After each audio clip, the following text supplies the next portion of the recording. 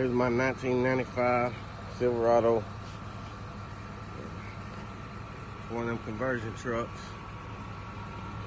Yeah, fiberglass running boards, bucket seats, wood grain, all that inside.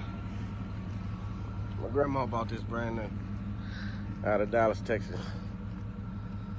She drove it for about 4 or 5 years, and my grandpa drove it till he died.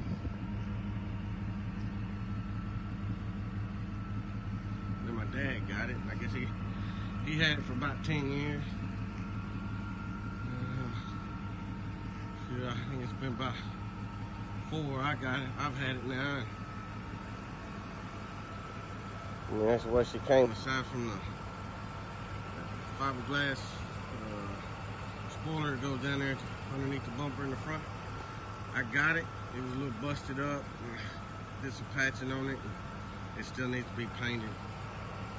But other than that, might as well say one owner.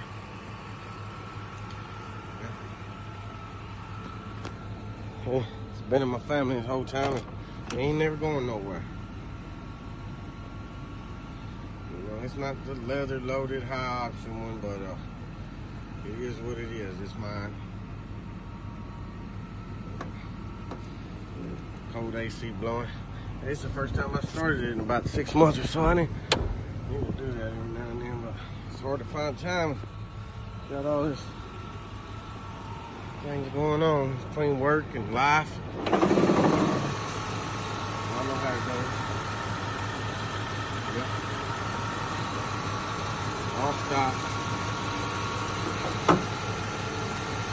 Yeah, I ain't no big 350 truck.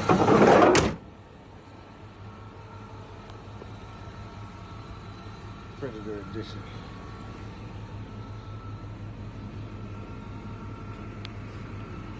Yeah. Hope y'all like it. Thank you for watching.